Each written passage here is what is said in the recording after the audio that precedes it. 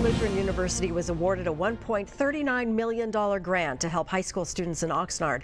The goal is to lower the high school dropout rate in South Oxnard there and increase the number of students going to college and graduating.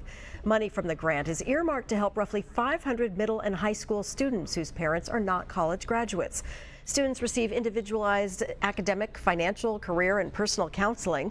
This also allows opportunities for the students to take Oxnard college courses as high schoolers. All of the seniors in the program during the 2019-2020 year graduated from high school. 79% enrolled in college.